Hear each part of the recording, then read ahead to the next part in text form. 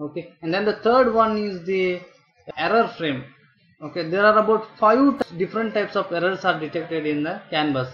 If one or more errors are detected, the transmission is aborted. This prevents all other stations or nodes from accepting the message.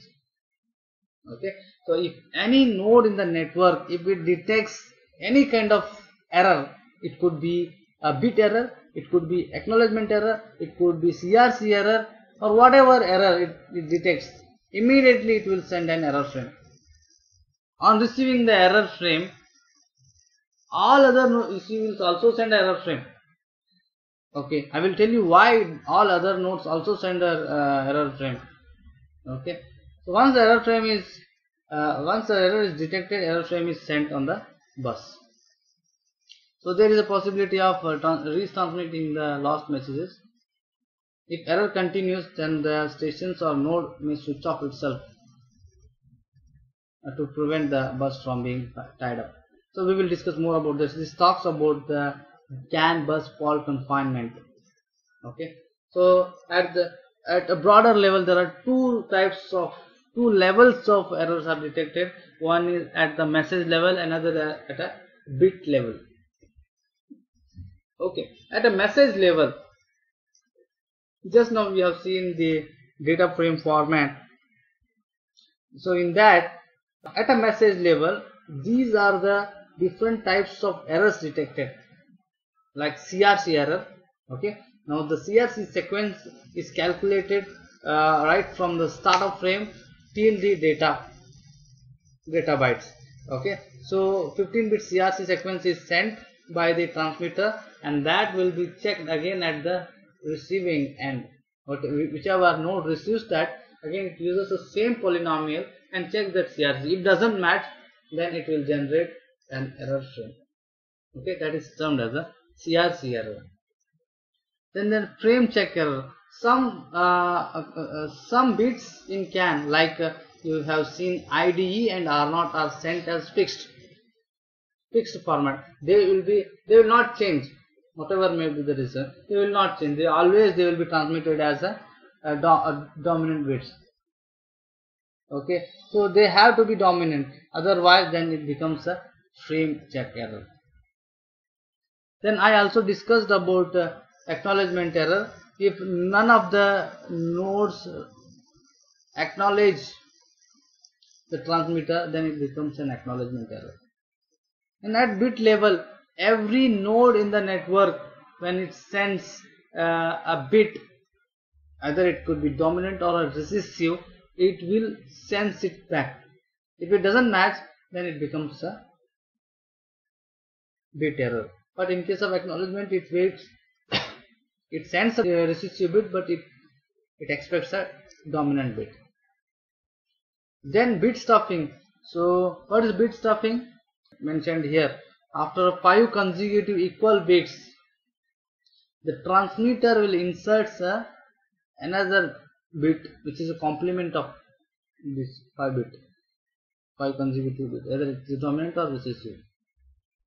So in CAN, no node can send continuous, dominant and recessive bits. If it sends, that means it is termed as an error frame. Okay. Okay, good. Now coming to error frame. So there are 2 types of error frames are transmitted in CAN. Okay, there are 2 types of error frames. One is active error frame, another is a passive error frame. Okay, there are 2 types of error frames. One is active error frame and another is passive error frame. Okay, listen carefully. So this is a very interesting topic. The node which are more corrupt, okay, the nodes which are more corrupt, they send a passive error frame. The nodes which are less corrupt will send a active error frame. Okay, you can see this is active error frame. Basically, active error frame consists of a 6 consecutive dominant bit followed by 8 recessive bits. Okay, active error frame consists of 6 consecutive dominant bits. As you can see in this figure, error frame, okay, active error frame consists of 6 consecutive dominant bits followed by 8 consecutive recessive bits. Okay, in case of passive error frame, it will be 6 consecutive recessive followed by 8 consecutive recessive bits. Okay, and then you can see it is not only just a 6 consecutive recessive bits, but it is a superposition of all the error frames from all the nodes. Why it happens in CAN? Why it is a superposition of all the error frames? Because see, in CAN there is a concept, just now I explained that there is a concept called bit stuffing. Okay, so no node is allowed to send 6 consecutive recessive or a dominant bit. Okay, but error frame itself is a 6 consecutive dominant bits. Okay, so on receiving 6 consecutive dominant bits or a 6 consecutive recessive bit, error frame is generated. Okay, so when this error frame is generated, so that means it's a 6 consecutive dominant bits. So all other nodes on the network will also send an error frame. On the network, whichever frame receives the error frame, it also sends the error frame again. Okay, that is the reason it is a superposition of all the error flags, then followed by an delimiters. Okay, so basically each node will send a 6 consecutive dominant bits followed by 8 recessive bits. So this is the active error frame. Then coming to passive error frame, the nodes which are more corrupt. Okay, I will tell you exactly what is the error count. Based on the error count, they will become active error or passive error. The nodes which are more corrupt will send a passive error frame. So in the next slide, probably we will discuss how they send active error frame and a passive error frame. Okay, overload frame is also similar to the active error frame. Here also it is a 6 consecutive dominant bits followed by 8 recessive bits. Okay, it's a 6 consecutive dominant bits followed by 8 consecutive recessive bits. Basically, overload frame is used for used by the slower nodes. In reality, overload frames are not really used so much. Okay, but it can be used for slower nodes. Okay, is it clear? Is it clear? Okay, so this is a very excellent feature in CAN. I kept on saying. Now let us discuss this fault confinement in CAN. Okay, so can you see this figure here? Okay, so there are 3 states in CAN. One is every node has got these 3 states: active, error passive, and bus off. These are the 3 different modes of CAN controller. Okay, so and each and every node in the network has got this TEC and REC, that is transmit error count and a receive error count. Okay, that means whenever there is a successful transmission of the message, then this counter TEC will decrement. Okay, whenever there is a successful reception of the message, then this REC counter will decrement.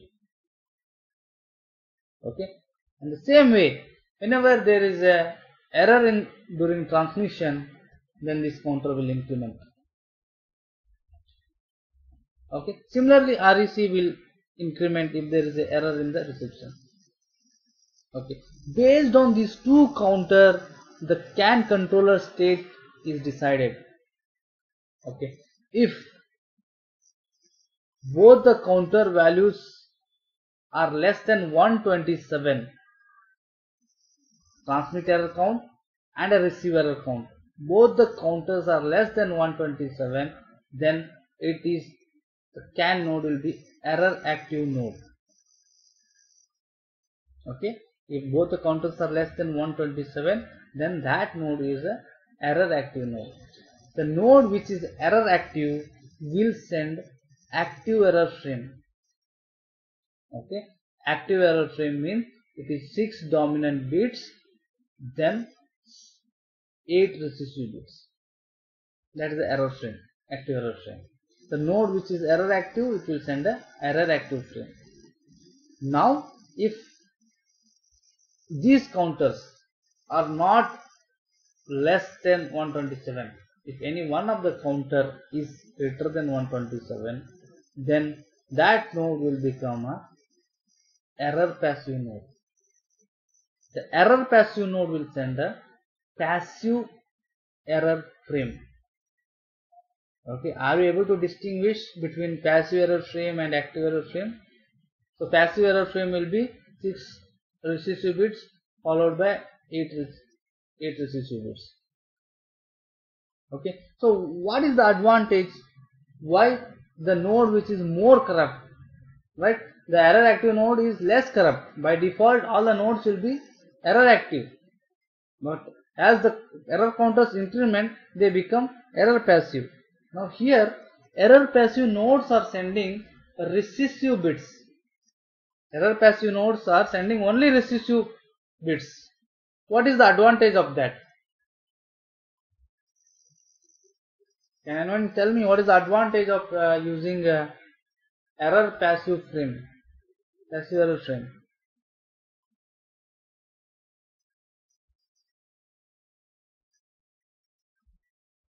Like I mentioned, passive error frame sends only recessive bits. Okay, and CAN is a wired AND logic. Okay, basically it's a wired AND logic. That means recessive bits will not have any impact on the bus. If any faulty node starts sending recessive bits, okay, if any faulty node starts sending a recessive continuously, okay, so it is sending 1. If any other node sends 1, then the same data will be there on the bus. If any other node sends 0, the node which is good, if it sends a dominant bit, then the bus will have a dominant bit. So that means it has no impact on the bus. So that is the reason, to keep away the faulty nodes from corrupting the bus, this passive error frame is being used. But the node which is sending a passive error frame, the error counters go on incrementing.